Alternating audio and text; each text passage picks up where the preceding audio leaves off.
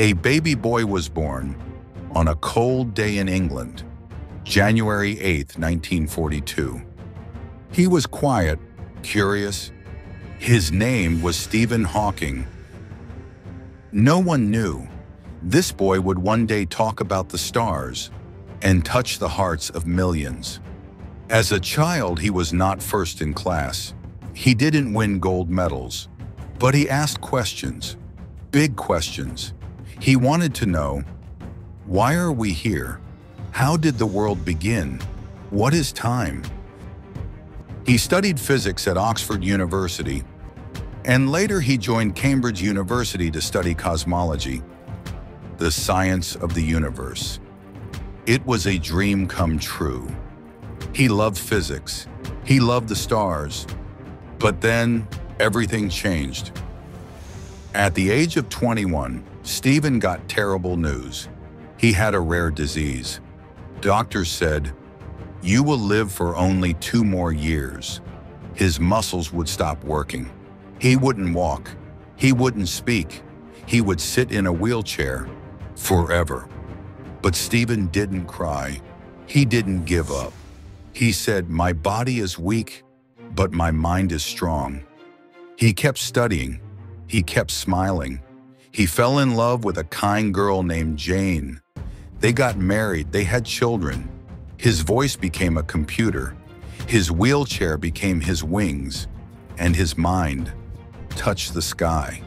Stephen Hawking studied black holes. He told the world, even black holes are not black. They shine, just like people. Even when life is dark, we can shine. He wrote a book, A Brief History of Time. Millions of people read it, people who never studied science, because Stephen wrote simply, with heart. He met world leaders. He gave speeches in many countries. He made people laugh. He even came on TV shows, The Simpsons, Star Trek. He could not move his hands, but he moved the world. Still, life was hard. His health got worse. He got divorced. He could not eat on his own. But he never stopped working, never stopped dreaming. He once said, "Life would be sad if we didn't laugh."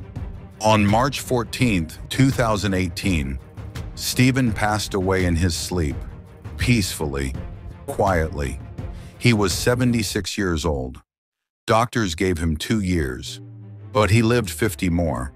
He showed the world, even if you lose your voice, you can still speak.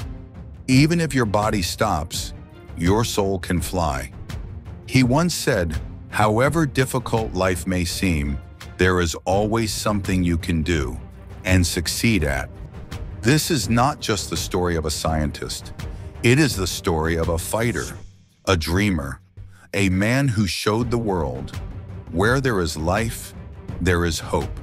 He is Stephen Hawking.